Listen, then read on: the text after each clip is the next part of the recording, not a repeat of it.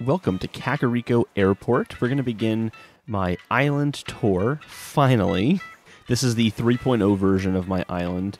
So it's kind of the third major revision to my island, and it's mostly done. There's just literally 2 flowers that need to grow, and then it will be in its finished state for the third revision. Sorry about the delay. The delay was literally because of those flowers, which we'll go here and just look at that first, because it's right in the opening area. So when you come out from the airport, there's kind of like a little entryway. Those are the flowers right there. There's that one that's budding, and then there's that empty spot right next to me there. That's the reason for the delay. There were a lot less flowers than that there before, and I wanted it to look more complete, but everything else is looking good now. So yeah, there's just a little entry area way here.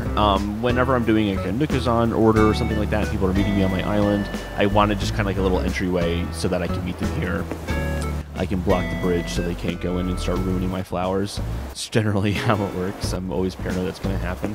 But yeah, let's do this. The first kind of area here, outside of the entryway, is just 4 paths to go on. As you see, there's actually angled signs in each corner of this area pointing to different areas of interest to go on my island, from the airport to a beach, the museum, my house. We're actually going to the left here first. This is the first residential area. We have Nibble's house. And we have Phil's house right here. And it has a nice little view of the entryway with those windmills, because it's important to have clean energy on this island. It's one island, we have to take care of it after all. If we go to... Actually, we'll go to the left this time. This is my second take, so this time we're going to go to the left first. This is the beach area, which is met with a cherry orchard first. With the beach area, just for relaxing, you can kind of just lay down on the beach here. Listen to the waves coming in. And then down here, there's also some more beach chairs, which I'm going to put coconut drinks on those side tables pretty soon. I just didn't want to get rid of any of the coconuts for the tour. Oh, there's a flower budding right there. So yeah, so if I head back over here, we're actually going to head to this kind of town plaza now. This is where all my stores are. Right now, I have red lilies here, but I do want to switch those to black lilies once I get enough to put in here. Just because I feel like it would match the aesthetic better, where I kind of have the black park clock, the black fountain, the black phone box. So I'd like it to kind of all match there. Oh, and the anchor as well up there. Hey, Nibbles. There's Nibbles right there. So yeah, there's my kind of town plaza area. If we head right out, it'll be right at Resident Services. But we're going to head south right now. It branches off again here. And this is going to be Stu's place. Stu is a fitness fanatic. He is also incredibly bougie, as you can tell, because he has a pool right next to water, and then he's also right on the ocean, which is, like, ludicrous. But hey, Stu can do what Stu wants to do. Over here is Molly's place. This originally was just a campground, but I wanted to give Molly a special place to live because she's my favorite. That is not Molly. That is Sandy, and she's looking at a tree. Yeah, actually, there's Molly down there. Molly's my favorite. That's Teddy. Molly's right here. She's just this cute little duck. And I love her. And her catchphrase is Puya Boy, because she asked me what her catchphrase should be. And I said her catchphrase should be Puya Boy. I don't know why. I think I was thinking of Puyo Puyo Tetris at the time. Anyways, that's Molly's place. The beaches are pretty straightforward. They're basically just coconut trees all over the place. The reason for that is just I don't have a lot of places to put cherry trees or really any sort of fruit tree in my island, so I just line the heck out of the beaches with tons and tons of coconut trees. So they're just all over the place. Over here is another residential area. You can kind of peer out into the ocean through the spectacles here. And then there's also a little tiny library, because reading is important. This house here is Pecan's house. She's got a nice little clay oven up there, but also a nice hammock to lay down in and listen to the music. And then right above Pecan is Sandy. Sandy is who we saw at Molly's house. She's an ostrich. and I just think it's funny to give her a birdhouse and bird bath. I don't know why. It makes me laugh. Over here, there's just kind of a display of the Lily of the Valley flowers. These are just special flowers to me because you get them only when you have a 5-star island, and for me that was a big accomplishment. I had to rework a lot of my island to get it to be 5 stars. So I have that here. There's also entrance way to the beach, but again, that's just more coconut trees, so we won't bother with that. Up here is Sherry's house. This is the Valley of Flowers, but I'm gonna change this. I kind of want to go for a spooky aesthetic here because I really want to get Sherry out and put another animal villager called Lucky in. Lucky is a mummy dog, and so I'm going to put candles instead of wherever there's a flower, there's going to be a candle.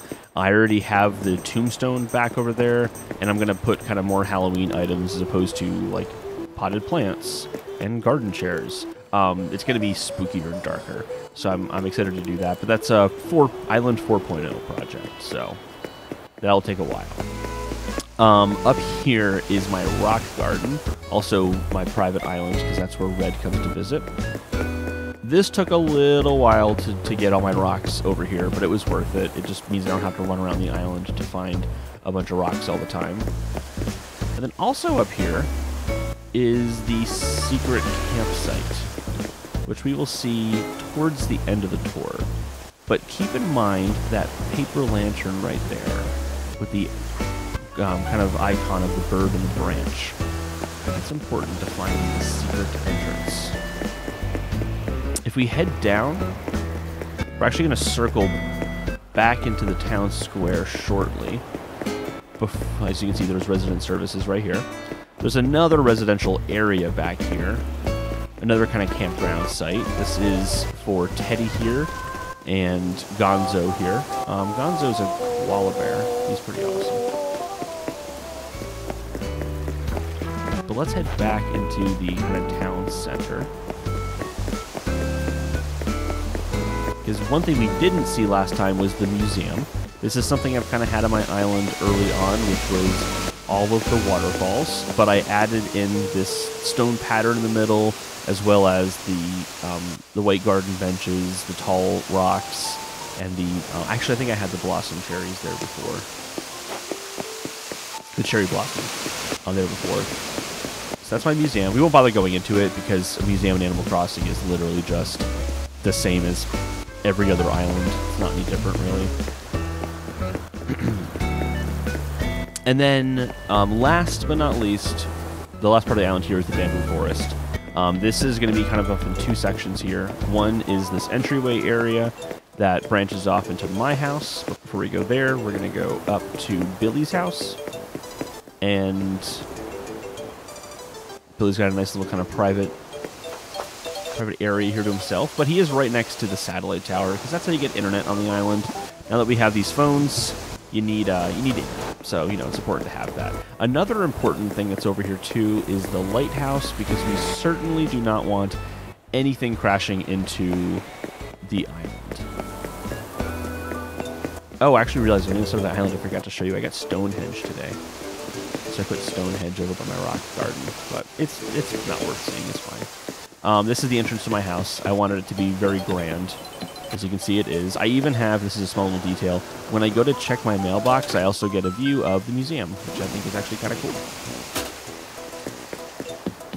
But, let's go and take a look at my house. Oh, wait, before that, notice these lanterns? I have a few lanterns over here. They're the same as the one by the campsite.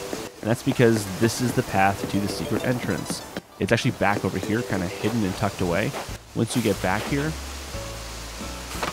you just take your ladder, you go down, and I call this running on water. You basically run across the entire back end of the island, and then you end up over here. And there's actually really not much over here. This is just kind of more of me tucking things away that I don't want to be in my main island. Like, the campsite here is kind of worthless once you have 10 villagers on your island. It's primarily used to get new villagers. So it gets nice to have, but for getting lucky, like I was talking about earlier, but I don't really feel like I need to have it there all the time, whereas like the shops, I do. I also am using this to grow flowers. As I said, I wanted to make the town plaza have black lilies. Those are the only 2 black lilies out of the 42 that I need to fill up the town plaza. So it'll take a while, but it's happening. These red lilies will eventually spawn a black lily somewhere within the square here. It just there's a 25% every single day that they'll show up. And then I also have money trees over here. So once these grow, money will grow off of them, and I can take the money out. So yeah, that's the secret kind of campsite area. It's really actually not anything special. I just wanted to tuck things away, but it's kind of cool to me that I have this as a secret. Let's go back to my house, though. We'll round off the tour there.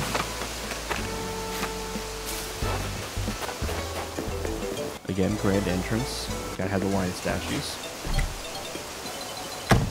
And the first room that we're going to come to is the game room. It's going to have the billiard table, pool table. It's got some arcade games. Also got darts. And then I just got this Imperial dining table for snacks, because it's very important to be snacking up while you're playing your games. I also have records all along the wall. I have to complete this back wall over here, but once that's filled in, then this room will basically be done. We'll go to the basement first, just because it's the least interesting room in the whole house. It's just turnip storage. I just use it to store turnips. That's basically what I use this for. And the reason is that I was having a hard time getting a 3-star island in Animal Crossing, because if you have more than 15 items on the ground or even on benches like they are here in my basement, Isabel will tell you can't get 3 stars because there's too much clutter on your island. So I just wanted to tuck all this stuff out of the way, because you don't get points dinged against your house for having this here. So, or maybe you do, but it hasn't been an issue yet. So that's the turnip storage. To the left here, I have my bedroom, which are just kind of hobbled together, but it's what it is right now. I'll probably be changing it. There's a few things I don't like. How, like, the stereo is just on the floor. I'd like that to be on something. I also don't really care for the bed that much. I don't think it goes. Like, it's... I don't know, it just doesn't work for me. But in time. I got time. Across from my bedroom is the bathroom, which is the room that's probably changed the least. It's always been a bathroom. It's always generally looked like this, as you're about to see. The only thing new here is the whirlpool in the middle. But ultimately, it's just a bathroom. But I do have a bidet, because I'm bougie. Very bougie. And a tankless toilet. Again, very bougie. Actually, this is a pretty bougie bathroom. You got a bidet, a tankless toilet, and a whirlpool. That's pretty bougie. And then in the north side of the house up here is the kitchen, which I just finished recently, and I like the way it turned out. We've got the ironwood aesthetic to it with the cabinets and the kitchenette, which is this guy right here. And then you also just have this like kind of diner booth looking thing with the white box sofa is what it's called, and then the black diner table. Also got a board game on there, because in my house, my real life house, we always have a board game on the dining room table for the most part. Always. So I just wanted to carry that in here. I thought that would be kind of cool. So that's the kitchen. And then the last room is upstairs. And this is my favorite room in the house, and where we're going to end the tour. It's the living room. So we've got also living room / office. I kind of have my office back over here with the world map and my formal papers, as they are called in Animal Crossing. We got signatures from all the celebs I've met. I don't know who any of those people are, but they're celebs. And then on this side, we have my Nintendo Switch, the Animal Crossing edition. And we also have just kind of all the trophies I've gotten for my house in the game. And then I can just sit here and watch the tube. And that ladies and gentlemen, is Kakariko and my house on Animal Crossing. Thank you so much for joining.